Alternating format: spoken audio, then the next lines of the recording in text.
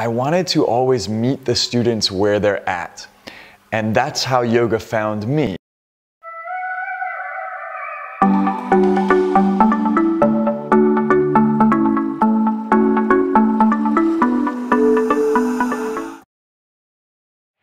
Yeah, I don't know. I don't really think about it too much. I think that the practice that I'm teaching, what I'm offering as a teacher, has so much depth. The more powerful reaction that I get is from the teaching. Once they're in the training, once they do practice with me, they're either going to enjoy that experience, they're going to get something out of it, and hopefully they're going to get what I got out of it from my teachers. And that's going to be the impression they're left with. You feel it. 专注于你的身体感受。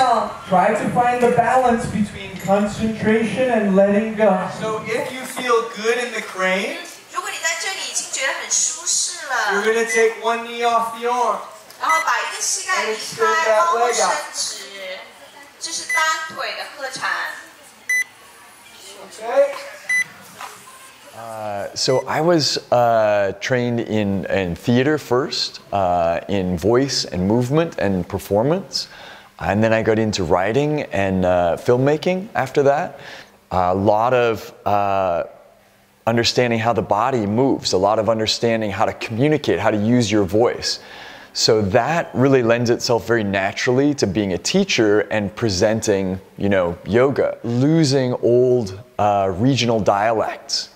Letting go of ways that you move that are not necessarily natural, so that you could embody a new character, right? So that you're not bringing your old habits with you in every role that you might play. That's a lot like yoga. There's so much in yoga where our job is to let go of patterns and let go of old habits.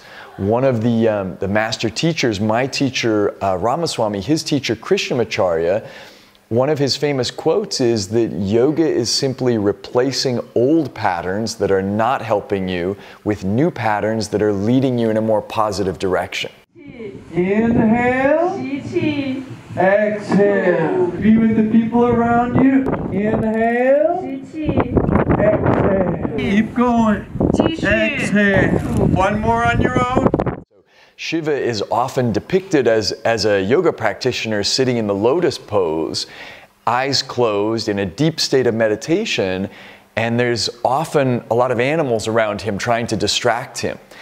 And the symbol of Shiva is that you've mastered the distractions. You've gone beyond the distracting mind. So what I want to do with Shiva Yoga, I've been trained in a number of different styles, and I wanted to take the best elements from my teachers and bring them all together under one umbrella. I teach a lot of asana. I teach a lot of correct alignment in asana, how to break down asanas, how to learn about the anatomy of the body.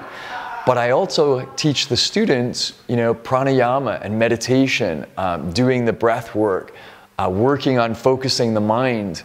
And the deeper layers of the practice, we just slowly build in. As they're ready for them, the practices are there. This is not just going to change your body, this is going to change your mind, and it's going to change your life, right? And once you have that deeper experience that yoga can provide, it literally does affect your relationships with everything, right? In a really profound and positive way. So with the Shiva Yoga